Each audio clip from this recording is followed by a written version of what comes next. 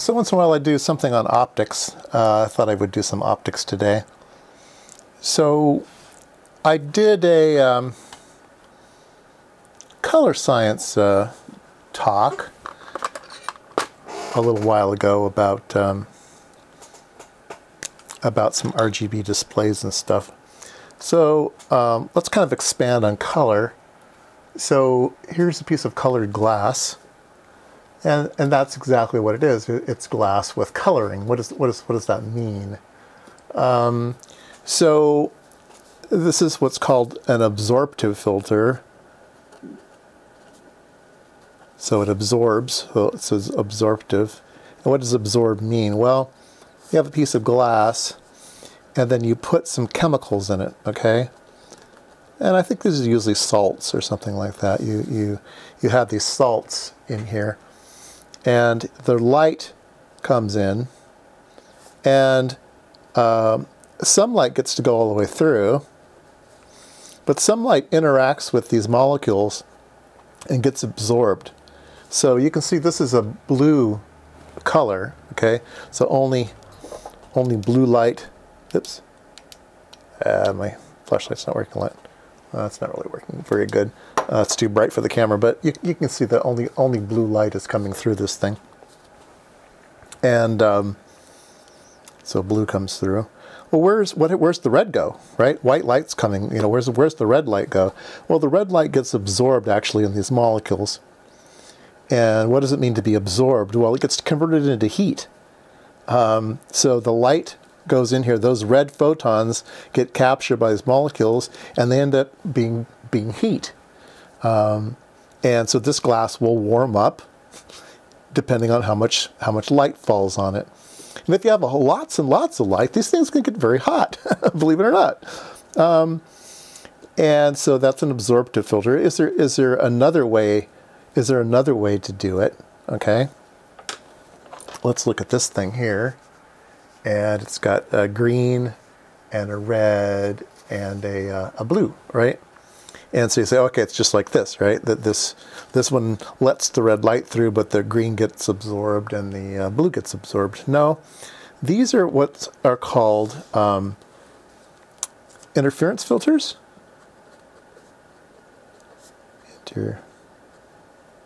Interference. Can I spell interference? No. Interference filters or thin film filters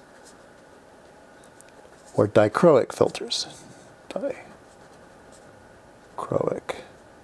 So it's the same thing, just different words. Some people call them interference filters, some people call them thin film because that's the way they're made, and some people call them dichroics because they operate at different colors of light. So how do these work? So these are not absorptive, okay? So in this particular case, okay, this is one of the thin film ones, okay? The blue light goes through, but what happens to the red light? Well, the red light gets reflected, okay? It comes out, it gets reflected, but it doesn't get absorbed. So these won't get hot. If you have really, really bright lights, these don't get hot. They reflect the other color, okay? And I don't know if we can see this on camera. Yeah, we can. You see the red one there? I'm trying to look through the viewfinder here. There we go, that's good. Red one there, and as I tilt it and tilt it and tilt it, it goes yellow, okay? It changes color. And what does the green one do? The green one changes to blue, and the blue one will change just kind of to black. Okay, so why? Why do these change with angle? And this one does not. This one stays the same color no matter which angle I use. That's because it's absorptive, but this one's these thin films. So the way that these are constructed, let me go down a bit here, is there's a substrate, glass. Okay, so here's some glass substrate. And we're going to deposit on top of it little thin layers. Okay, of all these little thin layers. That's why it's called a thin film filter, because it's all this. So you've seen like oil spilled in mud puddles, and you see color sheen on that. That's due to this interference that happens in these thin films. The oil will be a thin film over the water, so the water will be the substrate, not glass. And if we zoom in on these things, okay, then each one of these thin films is a quarter wavelength of the wavelength that we're interested in. All right. So if you think about how it works, you have reflections at each one of these layers, okay? There'll be reflections at these layers. And these reflections, so there's a sine wave coming in, and these sine waves will hit, and they'll hit one layer, and they'll bounce, and they'll come back out. And they can bounce in phase, or they can bounce out of phase, and which means they can be constructive interference or destructive interference. So if they kind of add up, then the blue light will be added up and it'll come through. But the red lights are destructive and they'll get reflected away. And so it's not just quarter wavelengths, but multiples of quarter wavelengths and 8 wavelengths, and the way that you put them together and stuff. There's a real art to this, and there's computer programs and stuff that tell you how to design these things. And so you can design things that are bandpass filters, cutoff filters, high pass, low pass, and you can actually make them so that they always reflect, and that always adds up regardless of the wavelength. You can have like different thicknesses and stuff, so sometimes blue will be reflected, sometimes red will be reflected, but in general everybody gets reflected, okay? And that's the way they make mirrors, okay? So this is a mirror. So mirrors are not just silver deposited on glass. They used to be in the olden days. It used to be mercury and silver and things deposited on glass, but they actually make very, very poor mirrors. And the best mirrors are the mirrors that have a whole bunch of quarter wavelengths deposited on them. And you have a dichroic mirror, okay? Dichroic mirror. And these are very, very good. They're 99 point, percent reflective. Whereas if you make one just out of metal, it's going to be like 93% reflective or something, right? It's not going to be very good. You can have a pure silver mirror, a pure aluminum mirror. I think a pure aluminum mirror is around 93%. Pure silver mirror might be around 97%. I don't remember the numbers now. But the dichroic ones are 99.99. They're very, very good, and they make very, very, very, very good mirrors. Okay, so dichroic mirrors. So sometimes you reflect colors, sometimes you reflect white light, sometimes you let through certain colors and stuff. Okay, like this one here. So when I tilted it, it changed color. Why was that? Why did it change color? Well, that's because if we have two layers and we go through at this angle, then the distance here, okay, these distances will be the destructive or constructive lengths, right? So if this is L, then this is L, it's 2L that bounces here. Well, if I come in at a much more grazing angle, then the distance is much, much longer, right? I didn't draw that very good, but you get the idea that it goes through a longer distance before it gets a chance to have destructive or constructive interference. So the optical path length, okay, optical path length of the device is different as I tilt it, and it then changes color because the optical path length is longer, shorter and longer. And so, yeah, that's the way that works. Pretty cool. All right. So if I design a bandpass filter, all right, I'm going to have a bunch of plates, and they're going to be designed so that the output is a bandpass, okay? Maybe this one's green, okay? It only lets through green light, but it reflects the blue light and reflects the red light, but lets through the green light, okay? And that's the stack that we have. And if I make the individual layers a little bit thicker, then it will come over here and it'll be a red bandpass filter. And if I make them a little bit thinner, there'll be a blue bandpass filter, okay? And that's kind of the same thing. Remember, the optical path length changes. Well, we're changing the optical path length physically this time instead of mechanically. We're changing these layers. All right. So what if we built a filter exactly like this, where this is glass, and over here we have real thin layers. Over here we have medium layers, and over here we have really thick layers. And what if we do that such that they're wedges? So there's no distinct boundaries, they're just wedges. So it's thin over here, but thick over here. You've got these wedges, right? So it's all thin here and it's all thick here. What would that look like? Well, it would look like this. This is a wedge filter, okay? It's a dichroic thin film interference bandpass wedge filter, because these are all wedges, right? This is called a wedge filter. And you can see that it's kind of rainbowy, right? Kind of like a red over there, green in the middle. Let me do a trick here. Okay, let me use my iPhone here. So I just have some white here, and I'm going to put my thing there. And look, it's rainbow, okay? There's red and then yellow and blue.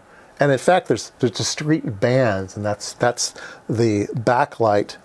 Oops, I didn't want to do that. There we go here. That's the individual LEDs for the backlight. There's red LEDs, blue LEDs, and green LEDs, and you can see that here. And so there's just discrete bands of red, green, and blue for the backlight. And that helps the color science and stuff too. But yeah, this wedge filter is kind of like a poor man's spectrometer. You can just hold it up and you can see the spectrum. So if I look at a fluorescent lamp, I can see the individual phosphor lines of the fluorescent lamp and stuff. You can kind of build an equivalent of this by using an old CD, a compact disc. And it acts like a diffraction grating. A diffraction grating will break the colors up into rainbows. But this is a different way to do that, called a wedge filter. And I seriously doubt that anybody's seen one of these. They're really quite rare. I've had this one for a very long time. It's one of my prized possessions. I have another one here. I haven't looked at this one for a very long time. When I was a consultant, I would always carry things with me. Being an optical consultant, I would always carry a magnifying glass. I would carry a laser. In fact, I would carry multiple color lasers. And I would carry this poor man's spectrometer. I would always have this in my briefcase, so I could actually do very, very quick measurements on the fly at a customer, and that would impress them. They'd go, "Oh, this guy knows what he's talking about." This is a wedge filter, but it's a very, very long one. It's about 8 inches long. And yeah, so there we go. We can see the red, green, and blue. Really, really, really good in that one. And yeah, there's nothing over here, but there is. You know, there is infrared over here. So it's very, very long. And the infrared light will come out over here. And the ultraviolet will come out over there, because it's a perfect wedge, and physics doesn't care what color it is. It's humans that care what color things are. But anyway, that's a very, very long one. I've seen circular ones as well. Like I say, they're very, very rare. But I thought you'd like to see one, because you probably won't ever get to see one again.